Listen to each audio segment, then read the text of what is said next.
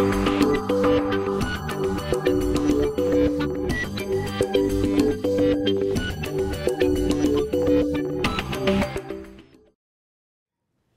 have to say I'm a little bit daunted to go after that, but we're really excited to be here.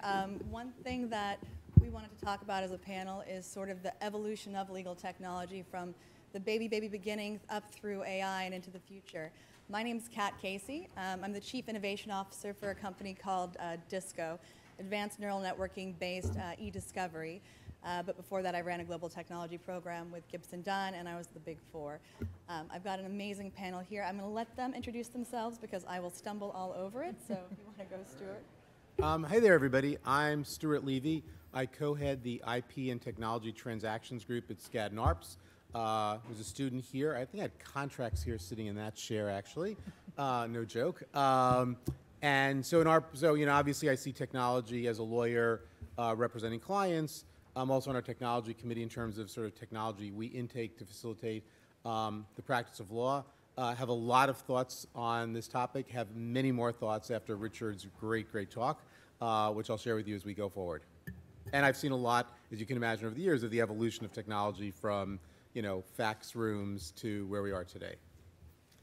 Thank you, Stuart. I'm Joy Heath-Rush. I'm the Chief Executive Officer of the International Legal Technology Association.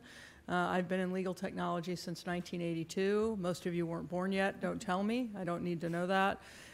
When a lot of what we did was automation and not transformation, much along the lines of what Richard was talking about. Prior to joining ILTA, I spent 28 years at Sidley Austin, not as a lawyer, not even playing one on television, always in technology, and I also spent 5 years as an executive with a software company.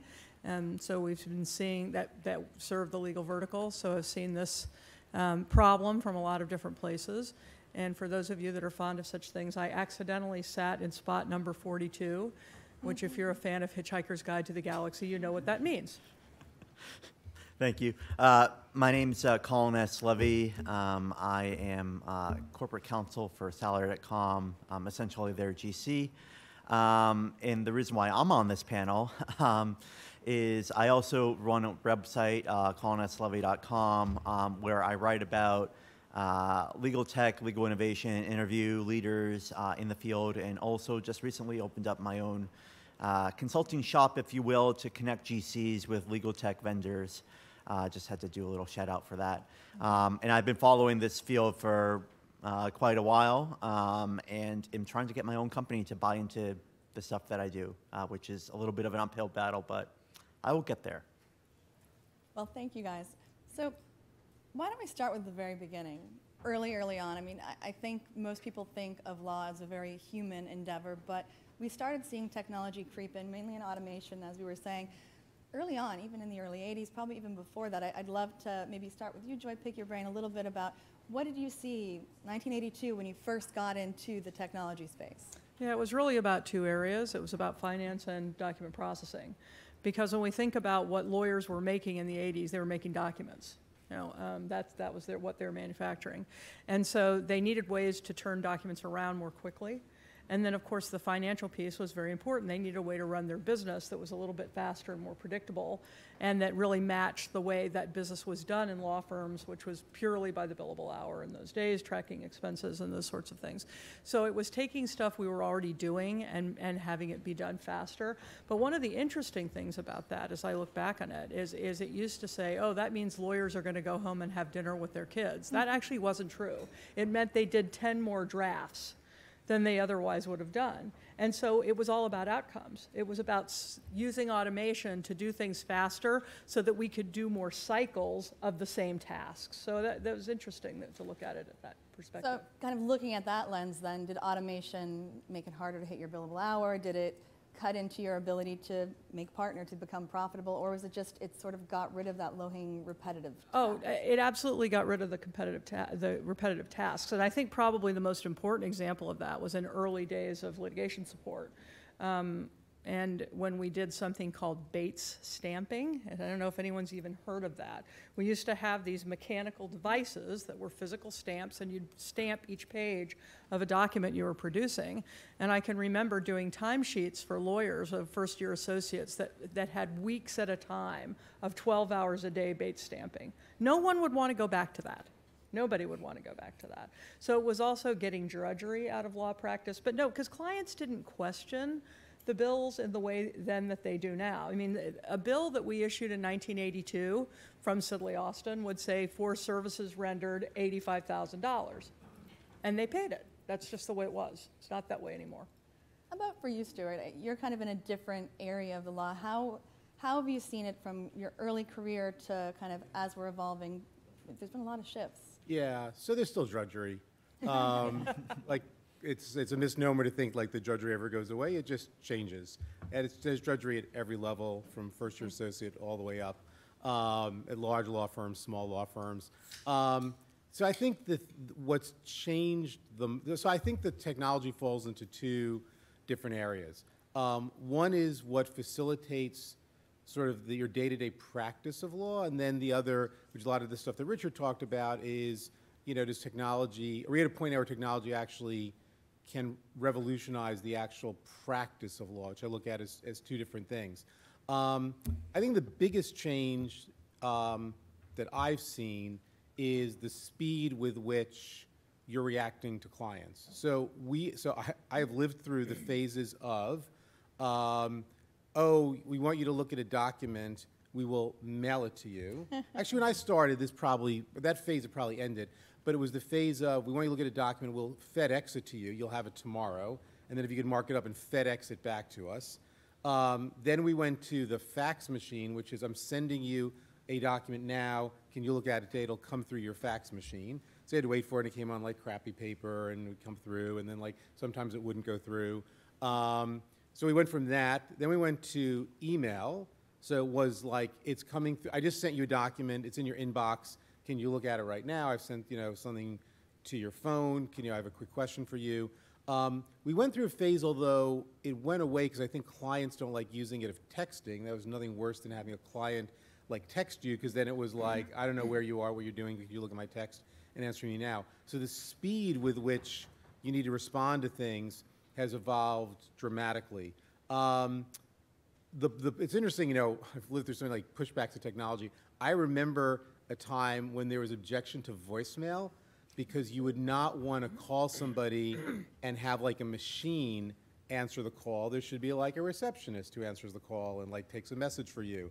And there was a pushback of, voicemail. So then voicemail went like crazy, and now voicemail's like gone away to the point that like there are no voicemail vendors left. No one even like listens to voicemail, like the worst way to communicate today. So there's been a lot of evolution, sort of the speed and how you're dealing with technology. But I think, again, the new area, which is most interesting, is technologies that are evolving that could change the practice of law. And I'll say one last thing about that, then I'll stop rambling, which is, so two things. Richard had a great quote, and I use this all the time. We do a lot of blockchain technology in our group. The technology is overhyped in the short term and underhyped in the long term. It's totally, I believe, where we are in a lot of areas, particularly with the applications of AI and machine learning to the practice of law.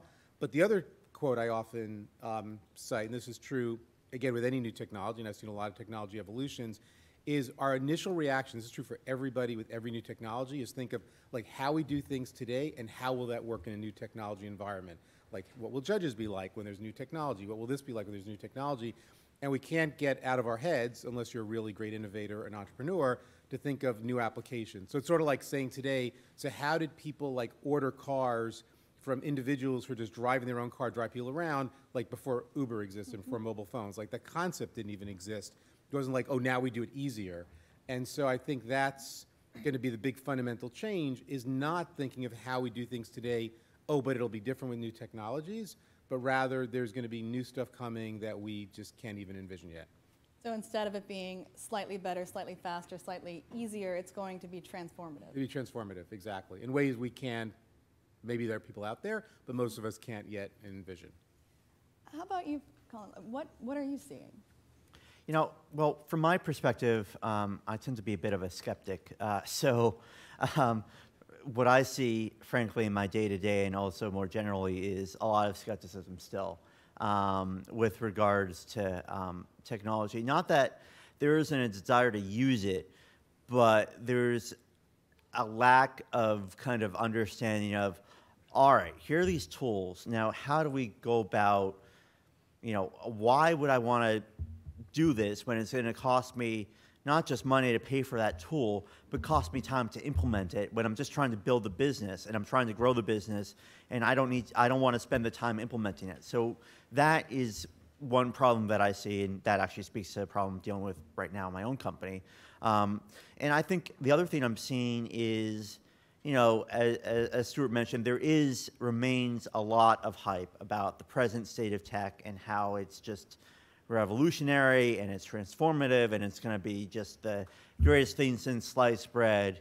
And at the end of the day, what we need to keep in mind is that tech is but a tool. It is a tool. And if we treat it as a tool, then I think we can see more effects of it. So short term, I agree with what the other speakers have said. Long term, I also agree that I do think that there's a revolution to come. I just think we need to let it come and not force it to come, because it will come, but we need to just let it happen rather than try to say that whatever exists now is that revolution. Yeah, and I'd also say something to add to what Colin was saying. And when Richard was speaking about the neurology conference, I was reminded of this. So I have a friend who's a radiologist, and I said to him a year ago or so, like, a radiologist's concerned that, like, their profession's going to go away because computers can read images much better and quicker than humans can. And I thought what he said was interesting. He said, the radiology profession is not concerned because from the beginning, they have been a sector within medicine that has very much embraced new technology. It's sort of, are you part of it or do you, like, sort of pretend it's not there? And his view is we've evolved. Like, our profession's evolved, we continue to evolve. Like, no one in the radiology field feels like, oh, that's not going to replace us. That's like, it might, so we got to think hard about it. And I think lawyers are much more to the other side of the spectrum, which is, like, if we pretend it's not there, it won't happen. And I think we as a profession need to become a little bit more like the radiologists, which is there's new technologies coming, and we need to think about how we're going to be part of that and innovate around that rather than pretending it's not there. Yeah, I think a couple things around that too. There's a great quote that says, technology is what you didn't grow up with. Okay, so for the things that I think of as technology, you don't. Okay, that all of us think of technology, these students don't, right? Think of it as technology. It's just what my world looks like. So we have to be really careful about how we characterize what is technology. I think the second thing, and this gets back to Richard's kind of opening premise about the drill in the hole, is we so often allow technology to become an end in itself rather than a means to an end, and we don't stop and say, what problem are we trying to solve with technology? Part of this issue of what it is that lawyers do, I've often had the opinion that at the end of the day, law is a relationship business more than it's an analysis business. And the thing that the machine can't do is provide empathy and provide that relationship that I'm in the hands of somebody who cares about me and my problem and my business. And so we have to solve those problems. We have to know what the ultimate problem is we're trying to address with these tools. Right. And just to jump off that point, I would say that I think historically lawyers have not been trained to be empathetic, have not been trained in this, what I call people management, which is really what the practice of law is. I mean, I would say a third of what I do every day is managing people. It has nothing to do with law. It has to be managing people, managing relationships. And so, I think it's important to, when you view the law that way, it's also important to view, all right, the tech that way as well. In other words, how can the tech help me, with these relationships such that I can focus on the relationship building and not focus on the day-to-day repeatable, standardizable tasks? And it's important to be realistic about that and not, and I think, while I said earlier that lawyers are resistant to tech, I think they also sometimes are too easily seduced by tech. They see a shiny object, they want to immediately go after it and pay a lot of money for it. But the problem is, then they're stuck with a solution in search of a problem. Totally. Really, you want to approach it in the reverse. You want to approach it from, all right, what is my specific problem I'm trying to solve, and how am I going to go about solving it? You have to meet people where they are. You can't force things. If you do, this is a little bit crude, but I would say you're putting lipstick on a pig, essentially.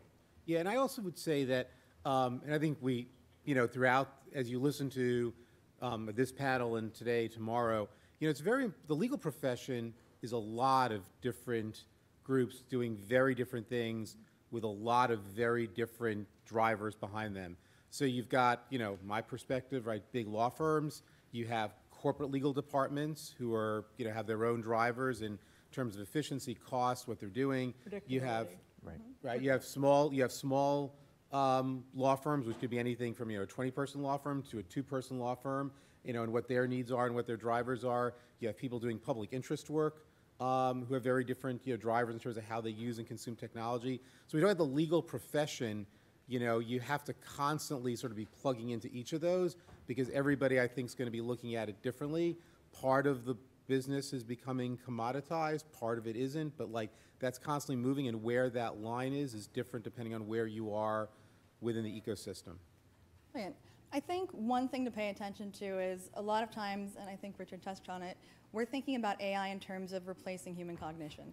The reality is a lot of the tools that are being employed across legal today are more about amplifying human decision making and reducing time to insight.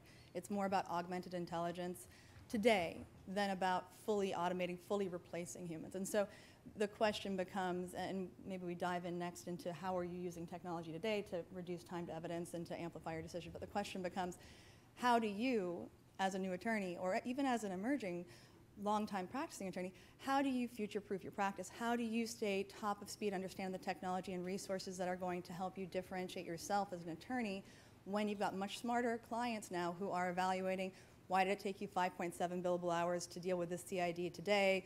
Last month it was a different attorney, it took them 3 hours. So having technology is a way to differentiate yourself, to really accelerate your path to partner for a lot of people in a lot of the big firms, and to create a differentiated and sticky practice. So kind of building off that, I'd love to sort of talk with you guys about how is technology, whether it's in the discovery space or contract analytics, AI, or even just more automation, how is it impacting your practice today? What are you seeing in your day-to-day life now?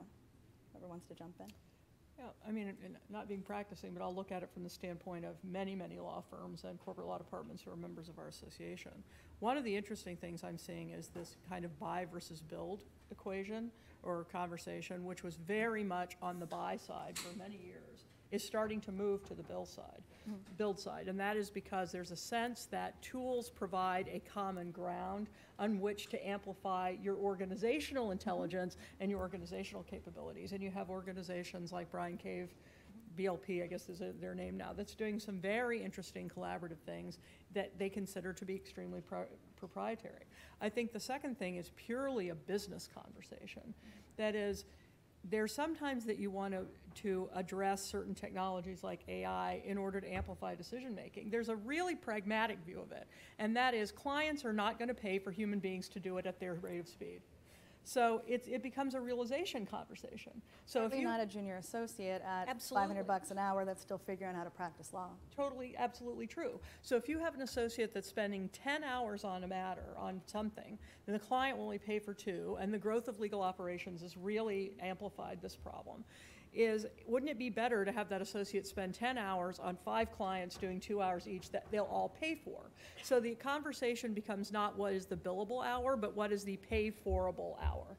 Joy, it might be helpful to explain what legal operations as a practice is, because I don't think that's probably something that's matriculated down into legal education right now, but sort of the increased focus on businessifying, which is not the most articulate way to say it, but kind of creating a more standardized approach to billing, to all of the things that used to be, here's the $80,000 bill, now you've got to be a little bit more. This is something Colin is doing and Stuart's suffering from, I'm sure at the same time, is the growth of legal operations is really professional business people running law practices inside corporate clients. They were a cost center, have for years, a very big cost center sometimes. Finally, more rigorous procurement practices have been applied to the procurement of legal services, and the legal operations people are really in charge of making sure that stays rigorous. And so one of the things they're doing is taking that bill and getting it down to how many minutes are you spending on this, and we will only pay for this many minutes on this issue.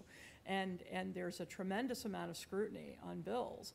So again, if you know your client's only going to pay 2 hours for a certain task, don't charge them more, and don't have someone do it for more than 2 hours. Use technology to apply to that problem. And some of my largest corporate clients were applying AI to multiple years of billing, asking for funds back, and Absolutely. then making predictions based on it. See what you were jumping. Yeah, so I think we're mixing up a couple of concepts. So billing pressure for sure, truer than it ever was. Absolutely true that sort of corporate America has all sorts of billing rules and scrutinizing billing 100%.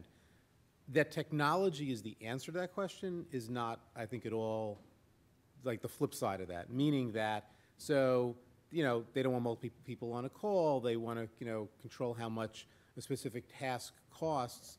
The solution to that is not necessarily like, oh, let's just automate it, because there isn't always automation involved to solve for that problem. In fact, I would say in, I don't know, 8 or 9 out of 10 cases there's not. And the second piece of it is that clients, and again, I'm looking at it for a second for the big law perspective, and then talk about smaller firms. Clients in big law practice drive what you do and don't do. So we never, and this is true of every big law firm, you never make a decision like, oh, we're just going to automate this, or oh, we'll run this through this new, you know, vendor algorithm we have instead of like having associates look at it. You never would do that unless the clients either push that technology on you or has approved it, and actually it's more the former case than the latter case. It's very rare we say to a client like, oh, we've got this, you know, thing we could do, and the client says, oh, that's good. It's usually like, hey, we want you to do X, and we know about Y technology, can you use Y technology?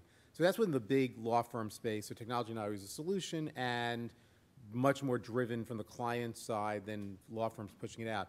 I think, to your question, to small firms, you know, part of the challenge, and I know from friends of mine who are in small firm practices, is finding technology that can enhance your practice, because, you know, you're wearing, as a small firm, and also someone who's doing sort of public interest law, you're probably wearing the hat of practicing law, building your practice, so getting clients, and then just running your legal practice. So if you're at a big company or big firm, you know, you've got people doing that for you. If you're a small firm, public interest firm, you're doing all that yourself.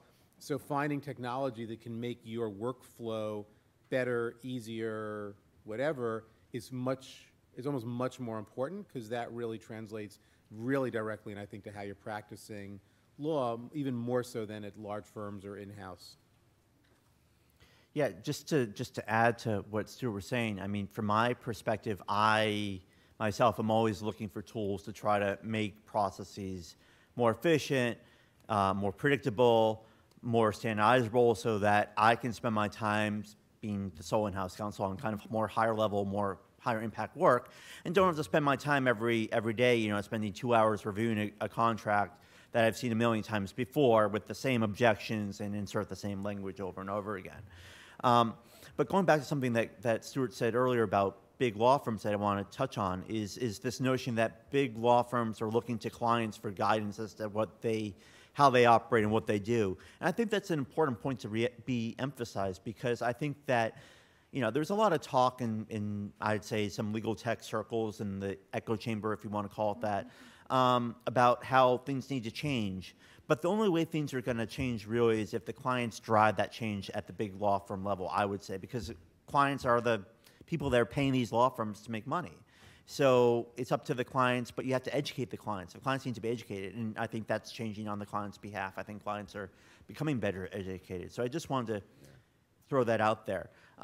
Going back to what I was saying earlier about process improvement and tools, you know, for a small law firm or in-house, you want to, you know, it is all about how can I practice law better at lower costs. Legal operations helps with that. I'm a small enough department, I don't even have that. I kind of am the go-to for everything, for better, for worse. But, you know, at the end of the day, it's about making the internal clients or external clients at the end of the day happy. And whatever can help with that is really what the focus is. And so, you know, I think at the small level, it's you know, you take a very more pragmatic kind of approach, because the costs are a lot more impactful, I would say. Yeah, you know, just to give an example of what Colin Stonex is a great point. You know, and it's sort of very, very non-tech example of this, but it's a great example of this.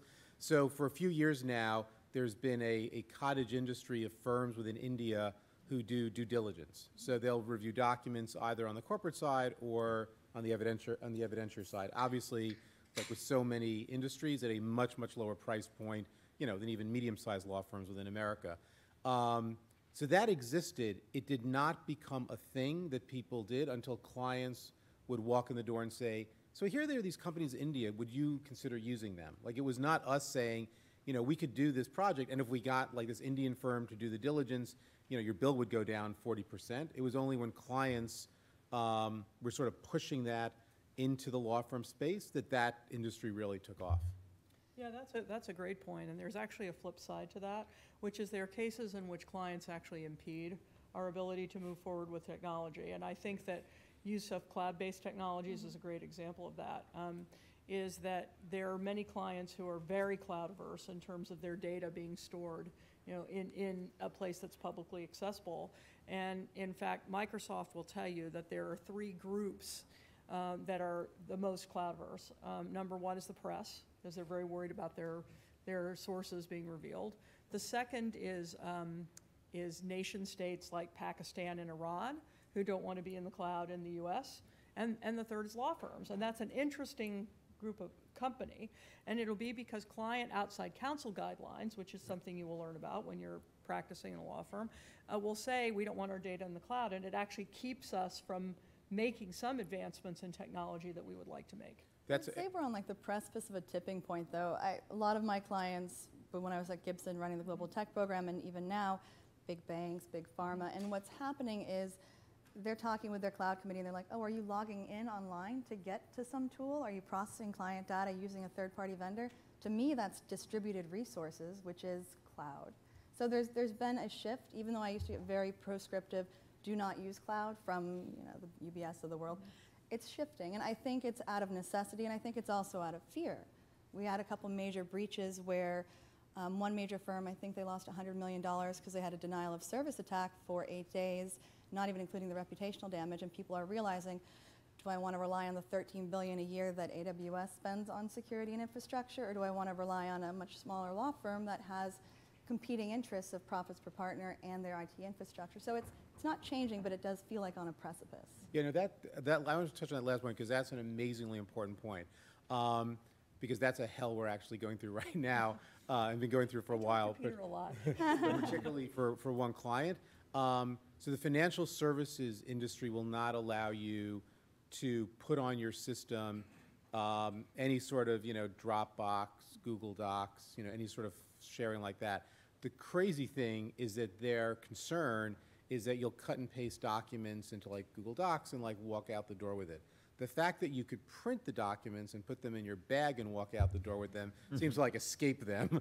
Like if I was like looking to take 20 documents, I think instead of cutting and pasting, I would just like print them and walk out with them. But that's a really huge issue, and the bar that they're setting for security. And so if you're a law firm of any size in the United States, you've got some financial services client out there, and the bar that they're creating in terms of what you're allowed to do and not do is getting dramatically higher and higher. So another great example for us is that they no longer allow you to access their data. So once it's for one client, you're not going to have 2 computers, right? They're setting the standard unless it's a firm-issued computer, meaning you couldn't just take your own laptop that you're taking with you on vacation anyway and then like log in and like do work because like who knows what's on there. You've got to only use a firm-issued laptop. So raising like that bar is a great point about how clients can sort of impede the adoption of technology from a security perspective, and they change their minds also like every year about what they want, what they don't want. Everyone's got like some different standard. Firms that had a lot then loosened them, then they were loose and they tightened them. But it's a great point. That's really a big challenge today. I would say I completely agree. I would also note that I've seen an increase of at least asks, how are you using technology to create efficiency in RFP responses when you've got a potential client trying to engage with you as a law firm? And I'm curious what that means in your mind for practitioners on a go-forward basis. How does this increased interest, if not knowledge, by corporate clients in using technology, whether it's in the discovery space or contract analytics or knowledge management, how is that impacting the way you as a practitioner or you as a legal technology expert, educate yourself and interact with them. And what's the impact for you? I'd like to hear from the client. Well, I would say, I'm constantly reading things. I'm constantly taking classes. For example, I just completed, fairly recently completed. Suffolk has this online legal certificate and innovation program that I completed. It took me about a year or so. But I engage in that kind of work because I know as a lawyer and as a client of law firms that it's incumbent upon me to adapt to whatever the environment is, whatever the demands of the environment are, whatever the various processes that are currently in demand exist. So it's incumbent on me as the lawyer and as the client to kind of know a bit about what I'm talking about, what I'm looking for. So to that extent, I educate myself, I adapt, I change. Now, as for other lawyers that are in similar positions to mine, working in-house and are both attorney and client, I think that there still is a lot of work to be done in that area, but I do think that there's a fair amount of client interest in kind of seeing what's out there, seeing what's interesting, and trying to get themselves up to date. But it's more than just getting yourself up to date. It's, if you're a lawyer, it's incumbent upon you to actually know what those tools are, because the likelihood is, as was kind of alluded to earlier, is the clients are going to already know and they're going to be asking about it. So it's incumbent upon you to be able to answer their questions, because if you can't answer their questions and don't have that knowledge in today's environment, they're just going to go elsewhere. We could have a whole conversation hour-long about RFPs. It's such a difficult process. I know this. Or a beauty contest, as we call it. So a client sends us a bunch of standard questions that we answer to get a chance to bid on engagement. So. And they've changed. They used to be diversity, headcount, a few blurbs about people. Now it's more like tech-focused, surprisingly. Are you innovative? That's another one. I-word, lots of people. It's a buzzword of the day. I think that my answer is going to be non-technical. Is you have to take a question like that and use it as an opportunity to have a client conversation, because different things drive a question about technology. They want to know, when I talk to corporate counsel at big organizations particularly, the word that is the top of their list is predictability. If a matter's going to cost $180 million, it's going to cost $180 million, but I want to know that's what it's going to cost. Not that I think it's going to cost $40 million and it costs $180 million. And so you find out, what are you looking for in technology? Are you looking for better outcomes? Are you looking for quicker turnaround? Are you looking for you're trying to figure out, again, you're trying to solve the problem of the whole, not the drill. Well, and what's the whole? The whole is you're a storyteller as an attorney. And so what is this millions of dollars we spend on discovery? What is this copious amounts of due diligence we're doing? We're trying to figure out the who, what, when, where, why, to tell our story to the regulator, to tell our story to opposing counsel, to create a narrative. And all of these tools are hopefully reducing time to that evidence and insight. But you need to keep focused on the why. It's not, oh, I want to touch every document, oh, I want to use the new shiny thing. It's, I want to be able to do what I went to law school for, which is practice law. And I need to be empowered with the information to do so. Yeah, although I would say that, because we do plenty of these RFPs, requests for proposal, which are really annoying, because it used to be clients hired you, they didn't hire you. Now you have to spend all this time explaining why they should hire you. It's interesting. I think, so we probably see more technology questions than we used to. If I had to bet, I would think there's no client out there who's making a decision based on your technology. It's an efficiency decision, Yes. and they're basing it on, oh, we've done 3 just like this. Like, we're not going to have to invent the wheel. We're not going to have to think about this. We've done, this exact project or very similar project for these 3 clients. We have these experts. We're going to be faster than the other firm because we know how to do this. I still think that's what makes clients more comfortable than, so if you have client 1 who's got that expertise and client 2 who doesn't have that expertise but says, oh, but we've got all this technology, behind the curtain, I still think in 99 or more out of 100 cases, clients going with, at least today, with scenario 1. And that still makes them more comfortable than the technology piece. Yeah, I mean, I would say from my perspective, as someone who interacts with outside counsel and uses them, that still is very much the case. Is, you can have all the tech in the world, but if you don't have the expertise I'm looking for, I'm not gonna care. I mean, as much as I am a techie, I'm still not gonna care, because at the end of the day, I need the expertise. That's what I'm hiring you for. I will also say, though, that if you can have the expertise and have tech to help you do it faster and better And cheaper. Right. I'm all over you. You're going to be my new best friend for the period of time for which I need you for that matter. But again, expertise really does matter a lot. And so I think that's something, I think, for law firms who try to promote themselves as being innovative or really techie or what have you, need to keep in mind that it's not just all about the shiny tech. At the end of the day, it also is the expertise, because no machine, as Richard noted, is, that is not where we are right now. Kat, I'd like to get back to a point you made earlier about stickiness, because we really didn't explore that too much. So when we talk about stickiness, we mean once you get your foot in the door and they've hired you, you want them to keep you, and you want them to give you more different kinds of work, because if you're a large firm, you have lots of different practices. Is where you really have an opportunity with technology, I believe, is in stickiness. So when you think about answering that question, you think about technologies that stick.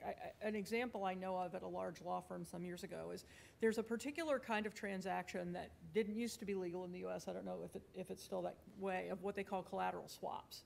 So in Europe, you can secure a loan with some collateral and then change that collateral halfway through the loan, which couldn't be done in the US at the time. Whether it can now, I don't know. But a system was built, a specific law firm built a system to automate the tracking of collateral swaps. The client was so delighted with that when the partners from that firm made a lateral move, the client went with them primarily because they wanted access to that proprietary collateral swaps business, or piece of technology. So there's a really interesting stickiness component to technology which shouldn't be overlooked. I agree completely. Yeah, I was just going to jump on that and say that I think, you also see this development of kind of niche firms that focus on just one thing and offer that service and do it really well. And they're very successful for exactly the reason that Joy just mentioned, which is that stickiness factor, which is that this is what we do. This is all we do, but this is what we do, and you're not going to find anyone better at this than we. And so I think that's really, something important to keep in mind. And then on the other side, in terms of law students or lawyers, that are interested in jobs, I think the way you stick with a company or with a law firm is you offer some degree of expertise in an area that which other people either don't have, or you have different skills from other folks have, and you can show those skills off and be able to use them effectively. And that's how you kind of differentiate yourself, I think, and stick around. With that said, it's incumbent upon students and also law schools, frankly, to educate students, to give them these tools that can allow them to succeed, because, as Richard noted, the environment we have today is not going to be the environment we're going to have 20 years from now. The velocity of change around us in terms of, look at your phone. How many different AI-enabled applications are on there? How many different ways of communicating in short bursts are out there? And how many ways are your future clients communicating to each other, potentially nefarious facts? That's all in scope, whether it's WhatsApp, WeChat, Slack, Skype, you name it. So staying top of speed. And I think in some respects, speaking on kind of riffing what you were saying, Colin, it's going to be partly specialization, which can differentiate you from your peers. And it doesn't mean you have to code. It means you have to be able to translate technology in a way that's non-threatening to non-technologists. I'm an existential philosopher that's head of innovation at a pretty big firm, but I'm very good at explaining complicated processes in a way that's non-threatening. That's something that I think a lot of the folks in this room could differentiate themselves with. The other thing is, I feel like we're on a roller coaster, like we're going up that last little bit, and it feels like you're about to kind of go over the edge and down to mass adoption. There's a lot of FOMO going on, fear of missing out. A lot of companies are saying, oh, I want an AI committee. Oh, I want to embrace AI. They may not know what it is. They might just think it's shiny, but we're at a tipping point, which to my mind, whether it's Moore's Law or whatever, the adoption rate is growing exponentially, which means for young lawyers heading out today, technology, data is the language of business, and how you're going to get your insights is going to be via technology, because the pool of data is bigger, messier, more complicated, but your job is still the same. So kind of going to another point, I feel like there's a big tipping point, but there's also been a lot of historical resistance to adopting advanced technology. You know, I'd love your thoughts on, you know, what's been holding us back, and where are we today in terms of different areas, because there's a lot of different areas that tech is permeating. And maybe start with you, Stuart. I think you've got a good... I don't think actually we're at a tipping point. I mean, I take what Richard said. I think we have a long road ahead of us. We'll get maybe to a tipping point. I think the resistance, I mean, I just know from, you know, being on the technology committee and seeing, you know, vendors come into us, is like things that seem, wow, that would be amazing if it really did that, don't really do that, or they do that in such a rudimentary fashion that it's not, you know, worth implementing. It might be, you know, in 2030, but it's not yet there today. So I think the resistance isn't so much, you know, that, it's sort of that it's not there yet. And again, I distinguish between sort of workflow technology, which is, you know, attorneys saying I want to be able to be on my mobile phone and record my time and not have to go back to like a desktop computer to do that because it'll just make my life easier. I want to be able to access documents easier. Like that workflow piece is moving very fast and constantly changing. We're constantly doing, I think all firms are, new stuff. But I think the idea of like sort of AI and sort of really replacing what we're doing, I think it's just that, you know, what we're seeing is not there yet. This great anecdote, our head of technology, Peter, you know, said to me, so there's this, I won't mention the company, this company out there has, so we do a lot of privacy and cybersecurity work in our tech transactions practice. So this company has a new tech privacy and cybersecurity tool to help lawyers, and they use IBM's Watson technology. It's like, wow, that's incredible. So can you speak to this person? So I do this person. She explains to me like everything they do, and I said, okay, like, you know, it sounds like 100 other products I've heard, which has like, oh, we've got every reg and every law, and you can search for like, you know, data breach notification requirements, and we update with any new development, you know, all this stuff. I was like, okay, great, you know, there's a lot of vendors out there, but like there's this like IBM Watson piece to this I'm not seeing, and like there's this pause, and she goes, Watson. And then, like, you'd almost see her, like, flipping through her, like, you know, oh, right, I'm supposed to mention this. And, like, the way they were using Watson or semi-using it was so not important to, like, what the, you know, the main product was. It was clearly just a, like, oh, we'll get firms to listen to us if we mention that we're doing this. And it was, like, so obvious. And so, you know, we didn't use them because we just like every other product we had in that same space. So there's that is just representative of a lot of experiences we're having, say, in the last 3 to 5 years. I think it will change in the coming years, but I don't think it's like we're at the horizon of that yet. Yeah, I agree with you, Stuart. I think, you know, there's a number of factors at play here. I think one of them is the fact that there is a lot of stuff out there that promises to do something and doesn't actually do it, or doesn't even perhaps exist, aka vaporware. Or at least that's the term for it. And I think the other factor is that there's this tendency for firms to see tech not necessarily as a tool, but as a marketing ploy, essentially as a means of, all right, let's get clients to come to us because we claim we have the most innovative lawyers, the most innovative tech, or we use Watson in your example. But then when you delve a little deeper, you realize it's kind of just window dressing. There's really nothing there. And I think other factors to keep in mind with regards to resistance, I think, is the fact that, again, lawyers, the legal profession, it's a stodgy profession, it's a stodgy industry. We've all been taught to do law, practice law the same way. For many, many years, law schools continue to teach in many ways the same ways that they have taught for years and years and years, which is all great if you want to learn theory, not so great if you want to actually be a lawyer. Which is why you see the rise of practical skills-based courses, more tech-based courses, that sort of thing. I think the other part of it, too, is that lawyers don't necessarily have the time to fully understand what they want. They just know they want something, but they don't have the time to understand exactly what they want. And so they don't have a means of kind of connecting the dots. And so, in a sense, they're just operating under, oh, we'll get it once we know what it is. And yeah, we'll know what it is at some point without actually defining when that point will be and not taking any action to get to that point. So, you know, I think there's a lot going on here, and it's a lot of people attribute it to, again, just lawyers being lawyers and stodgy and magicians, which historically has been true. We're not magicians anymore. At least I don't consider myself a magician. The curtain is always open on my end. But you know, you have to consider kind of the broader picture. I think, you know, we'll get there. The resistance is decreasing, but it's not decreasing at a rate that I would say is, you know, exponential, but it's decreasing. Yeah, I think one of the biggest issues here is around adoption of tools. Is there's a seductive aspect to the brightest and the shiniest and the latest, but then you say, I don't really know what I would use it for. Like, I see this really cool glass fish and it's pretty, but I don't have a place for it in my apartment.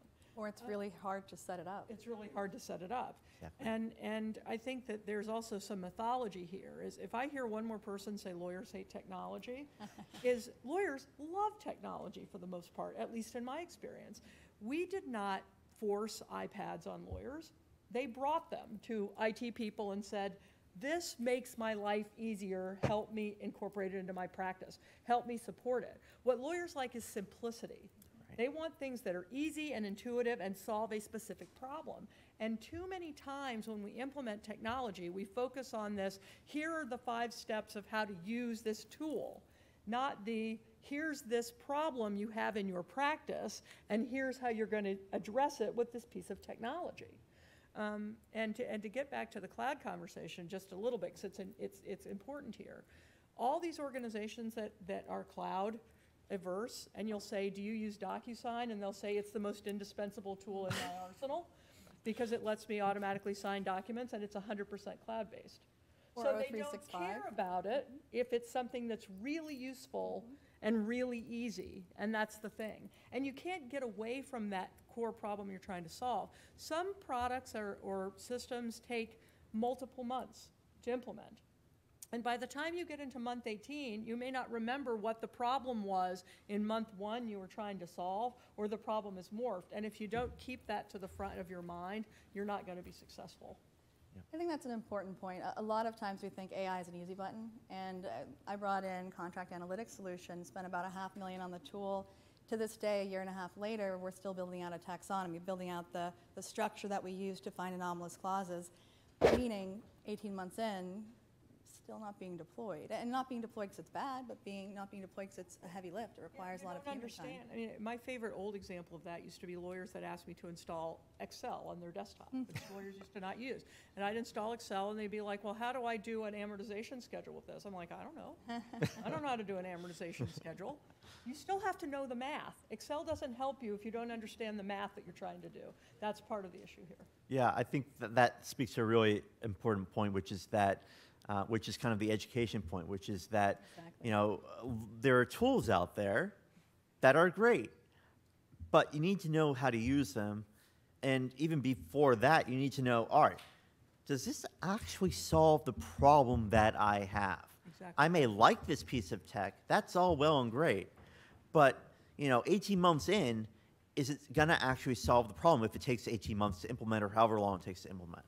You know, it's this, I wrote about this on my blog a little bit. I call it the seduction problem. It's just you're too easily seduced by tech thinking like it will be an easy button or, you know, it just will solve all your problems. It is not a panacea. It is not. It is nothing but a tool. And you need to remember that as applied to your problem. And that requires understanding also what your problem is. You may think, oh, of course, well, I'm going to know what my problem is. You may not, because you may know what the symptoms are, but you may not actually know what the problem is that are making those symptoms appear. So it's a process, and you have to be fully engaged in every step of that process to make it through. And frankly, you know, I think there are a lot of lawyers who are keen on getting to the tool part and on fixing the part, but not on the process part of going through the steps you have to go through to get there. Most legal tech projects fail because of adoption. That just is true. It's not because it's bad technology, it's adoption. Yep. In some areas, though, and I think in particular discovery, data is just getting so big. There were cases I couldn't throw enough humans or money at. It's 86 terabytes, that's 86,000 gigabytes.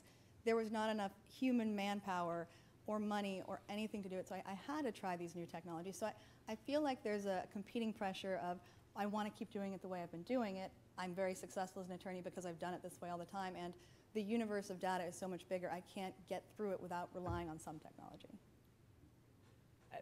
It's a great point, and I think part of it gets back to outcomes.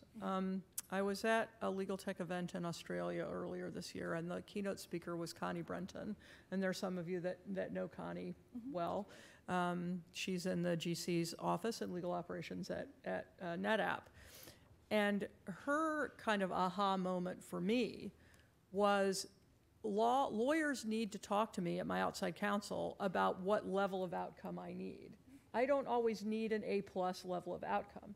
Sometimes the C level is fine, because what I'm really trying to do is minimize the cost of something that I know is going wrong.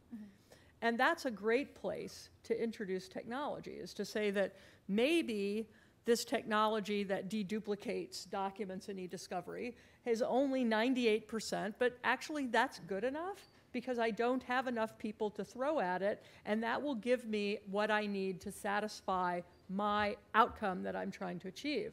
And it's having that conversation. Again, so many technology issues are really relationship issues. You have to have a conversation about what are you trying to achieve, what outcome are you trying to deliver. No matter how much tech you adopt, there's still very human characteristics that are going to inform your decision. It sort of goes back to that augmented intelligence. We're not looking at robots and Skynet replacing us. We're looking at tools and technology to optimize us. Kind of speaking in that vein, I think we have different ideas about where we are on the adoption curve, but I'd love your thoughts on what's that wish list? What would that future of legal practice married with technology look like for you? And anywhere, whether it's online courts or if it's just day-to-day what's impacting you. Start with you, Stuart. Yeah, I think I come back to what I was saying at the beginning. I don't know the answer to that, because I don't think there's things that we do today where I wish there was like a technology solution for that. I mean, maybe at the margins, like we have a really good precedent file. If there's a way that, it could pull in things more automatically than it does today, maybe a little bit. I think the big change is going to be something, we're not seeing today. That's just will revolutionize the practice of law, but it's not like, oh, we're doing it this way today, but we'll do it like faster and better, like in 10 years. It's that it'll just change the way, lawyers and law firms operate. My Uber example, which is not like, oh, we used to do it this way, but now we do it like on our phones. It'll be something, I think, entirely different that we're just not quite there yet at. Yeah, I mean, I would kind of take the same view. I think that it's very hard to say kind of what that future will actually look like, other than it will look like something we're probably not expecting and something bigger than what we're expecting. In terms of the time frame, that I think is difficult to say. I think that at the rate of technology and how it changes, I mean, 5 years from now there could be something that I'm sure will be proclaimed will be changing the world, and then 10 years down the line it will turn out that actually was just a step in the direction of where we want to go. In terms of, I would say, the more immediate future, I think obviously automation is going to continue to have a greater impact. I mean, ideally for me, a lot of the routine work that I currently do, that I've kind of alluded to not wishing I had to do, I could see being automated and me just kind of handling other stuff. But it's very hard to say, because there's a lot of factors impacting it. There's also, quite frankly, the economy. I mean, there's currently a huge appetite for certain forms of legal tech, particularly workflow management tools, contract management tools, that type of thing. You see huge investments being made, all rightly so. But that could change depending on how the economy changes. So, I would say it's difficult to say, but I would say at the very least, the future holds more automation, more kind of self-service, and probably more niche-based services. Yeah, I mean, I think that the really important question here is, what problems will we be solving in the legal practice in the future to which we need to apply technology? I'm a great believer with Richard that access to justice is the #1 issue on the planet. with respect to law. And what's so interesting here is that it really doesn't impact the people in this room as much as it impacts that 54% of the world that doesn't have access. I mean, the people who are suffering from access to justice are by and large not hiring SCAD and ARPS, right? They can't hire anybody. Right. So it's figuring out how to bring justice to people who don't have it, and there'll be a lot of technologies around that. I think the second thing is to look at a technology like blockchain. What is the issue that blockchain is really trying to address is immutability of a certain data stream or a certain data set. So maybe one of the problems we're trying to solve is immutability. Maybe the problem that we're trying to solve is really good tracking, better data. So it's figuring out what those problems are we need to look at, and certainly access to justice is right up there. Yeah. Sorry. No, go ahead, Stuart. You know, I mean, it's a great point. In fact, you know, I was saying earlier how you have to think not just like big law firms, you have to think of, you know, a lot of people within the legal world ecosystem.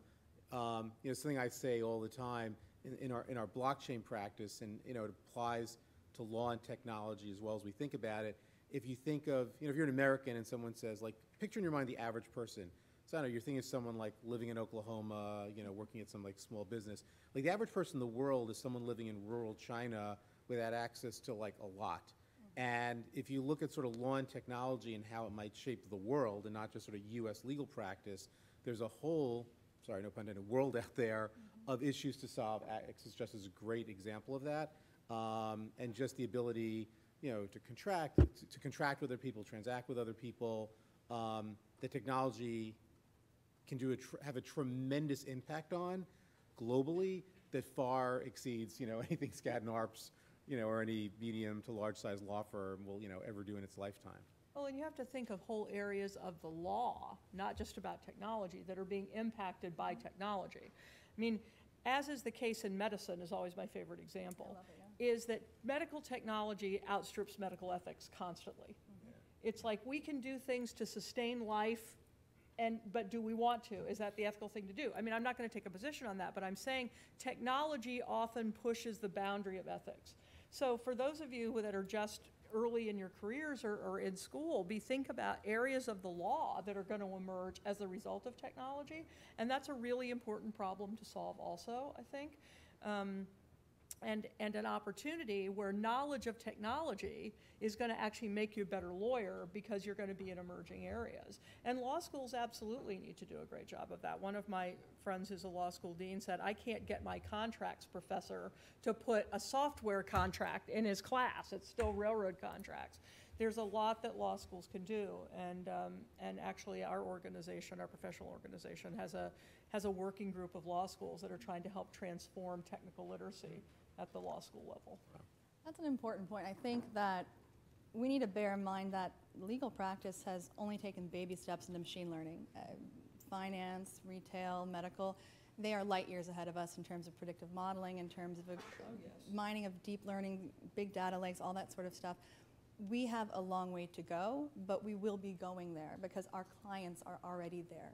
And the expectation, it's not immediate, but the expectation is increasing. So as a practitioner, especially with the ethical duty of technical competence, you need to be aware. You don't need to know everything. I wouldn't say you need to learn to code. Some people say that. But you need to know a dork, or you need to know enough to know when to ask for help, or you need to know issue spot. This sort of thing requires this sort of technology. It's going to help you better service your clients to understand that basic level and then specialize in whatever practice area you want. I mean, that's and not my be thought. suspicious of data. I mean, I see kind of an inherent suspicion of big data in some places. And so, again, the comment Richard was making about I can never see 120 million, whatever, of these things that somebody else can't see. A machine can process that. Data is actually a good thing, right? Like a computer. I'm not going to write everything by hand because it's me doing it. I'm going to use a computer because it's faster and better. So we have about a minute and a half left. Any closing thoughts? Because this is a good beginning to, I think, what's going to be a really fascinating couple days. Sure. I mean, you know, I would say a couple things. I would say, number one, don't forget about the duty of technical competence. It's not 38 states required in the U.S. now. Exactly, and growing. And it's not the most well-written rule in the world, but that's very typical for lawyers and writing, which is another subject. But, but basically, as Kat laid out, it's just really important to just know what tools are out there and what problems they can solve, because I think that speaks to not just you being a good lawyer, it speaks to you being a good service professional and you also being able to address, which is probably one of the largest issues out there, this whole access to justice thing. Because if you can help use tech to provide services to people who don't even know what services they need but know they have a problem, you're not just doing a good thing, you're also helping move the profession forward. And the other thing I will say is that I think it's incumbent upon all of us. I'm not going to touch upon the tech versus coding debate because I've been dragged into many debates around that subject, but I think that there's a duty to just understand that tech is there, tech is a tool, you need to know that it's there, and you need to at least have a basic understanding of what you can do with it. And I think that starts at the law school level, quite frankly. I think that law schools need to incorporate into their curriculums some technology learning. And by that I mean not just here's a laptop, take your notes on the laptop. No, I'm talking about actually understanding tech tools that people use in their practice. Doesn't have to be anything complicated, but just kind of workflow practice tools and other types of similar like tools. And I think that will not just help you be a better lawyer, but frankly just help you be a lawyer, period, and stop.